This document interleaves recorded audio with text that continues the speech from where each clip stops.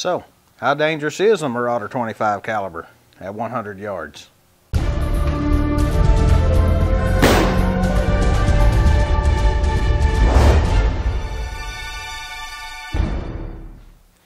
Welcome back, guys. The other day I heard somebody make the comment that an air rifle wouldn't break the skin or leave a bruise at 100 yards, and I thought, well, this guy must be thinking of the Daisy Red Ryder he had when he was a kid. So it got me to thinking how to test this. We know it's true, the air gunners know it's true, but most people don't. On Mythbusters, they use a human analog, which is a hog. Well, I can't afford a hog, but I can afford a ham. So, what we're going to do today is I'm going to go outside, set up the shooter's table. We're going to set this up at 100 yards and see exactly how far through the ham the pellet travels. Because if it penetrates the ham at 100 yards, it'll definitely penetrate your skin and leave more than a bruise. Now, it's real windy outside today, so I'm going to take one of my mega cheap paper plate targets, staple it under this to get my windage, because we've got variable winds from 15 to 20 mile an hour, and hopefully I can hit this guy right away. I'll put a camera down on the end watching the ham, and I'll meet you back inside after we're done, and we'll cut it open and see, did it bruise the skin, did it penetrate, what it actually did.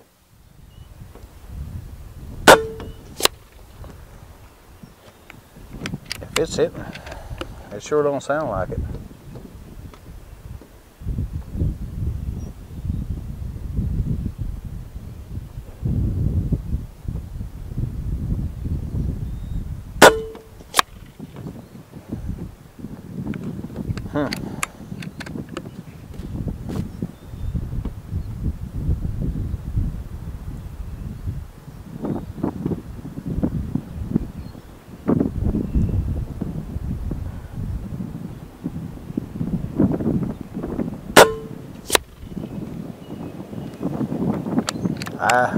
According to the sound the backstop's making, I don't think I'm hitting it.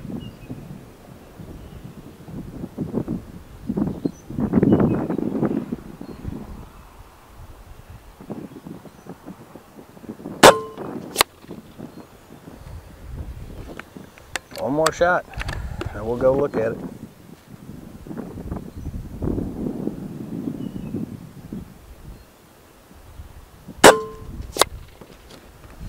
I don't know if it's hitting it or not, fellas.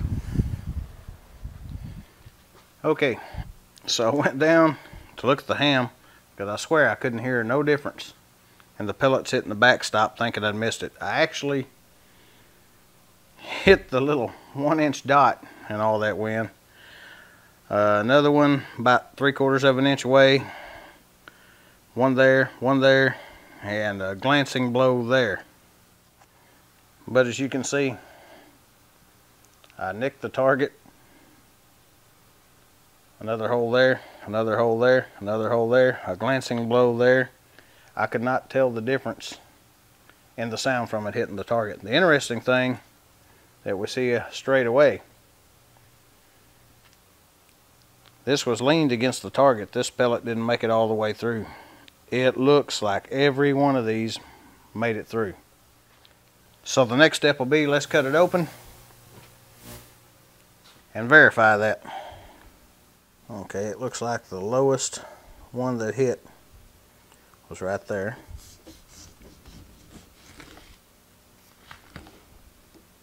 So we're going to set that off to the side.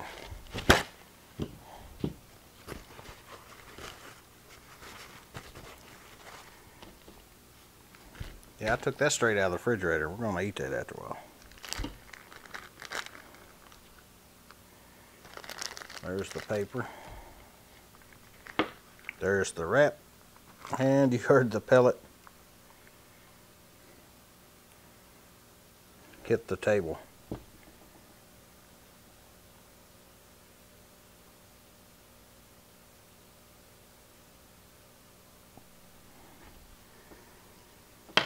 You can see where all 4 shots went in.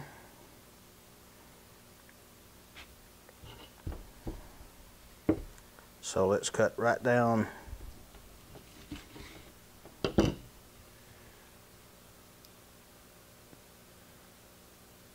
As you can see, that's almost as wide as my hand. That pellet did not have any trouble getting through.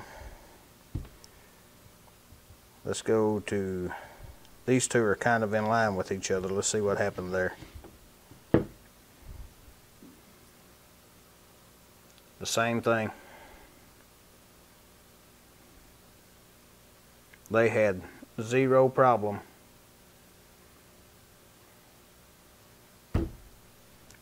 tearing all the way through that ham. So yeah, I'm pretty sure that's going to leave a bruise. Let's go right down this other one, and I believe that's the one we found still in the package. Yes, again, big wound channel. So yes, at 100 yards, I wouldn't want to get shot with this from 100 yards. I don't know about you guys. We'll slice that, our little targets there off, and give them to the cats outside. The rest of that will go in the house. But that right there shows you, that's definitive proof that an air rifle is still very dangerous and has a lot of energy at 100 yards. So be careful of your backstops. That just also goes to show you that a lot of people are full of crap and like to talk about stuff they don't know nothing about. They think about the little Daisy Red Ryder BB guns of yesteryear. And as you can plainly see, all this stuff is advanced way further than that. That's all I got for you today, guys. Get out of here.